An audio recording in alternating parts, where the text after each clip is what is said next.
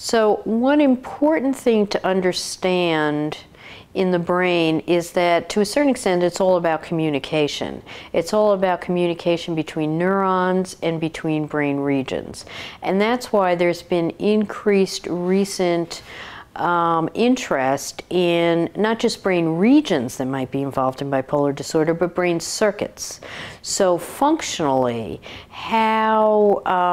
what's the communication that's going on, for example, between the amygdala and the ventral prefrontal cortex, or between the amygdala and parts of the brain that process emotional stimuli such as faces. In the same way, there's an increased appreciation that these various neurotransmitter systems, neuromodulator systems, work together. So dopamine and serotonin, for example, interact with each other and influence each other's levels.